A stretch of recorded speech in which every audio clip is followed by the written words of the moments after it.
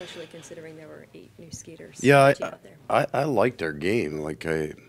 The result is always the most important thing. We didn't win a hockey game, but I'm not disappointed. I thought our power play got some looks, but the 5-on-4 portion of our penalty kill, the goal that we gave up, was just a bit of a bad break. It goes off a stick. I was comfortable with it.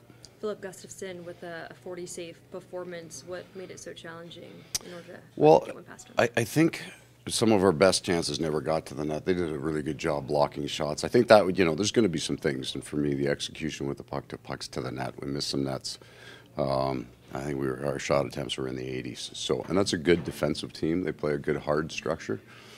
They blocked a bunch of shots, but it's just always the basics. It's traffic and timing. We've got to get to the right traffic at the right time. But I'm not going to complain about it. He made some good saves, and when your goalie plays a game like that, you should have a chance to win. Mackie Samoskevich with a lot of good looks. What can you say of how his skill set translated to the NHL?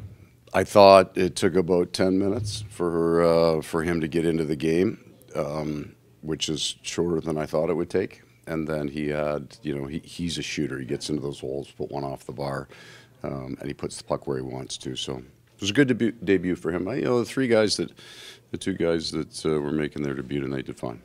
OEL in 26 or so minutes tonight. Nice to see him kind of take that number one. Yeah, tonight. Been.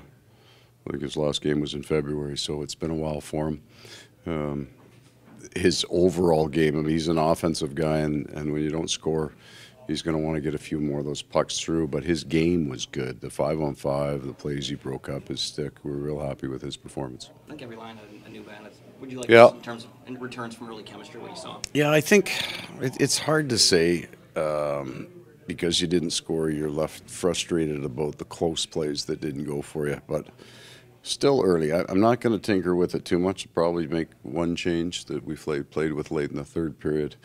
We'll leave it a few games and then go from there. I think last season, a couple games like this, expected goals high, shot attempts high, didn't get the result. Is that kind of good that the guys in the room know to stick with it? They know that this does turn into wins? I think the difference would be there were times early in the year last year we would get down 1 or 2 and our game would open up and we took ourselves out of games, and I didn't feel that we did that at all tonight.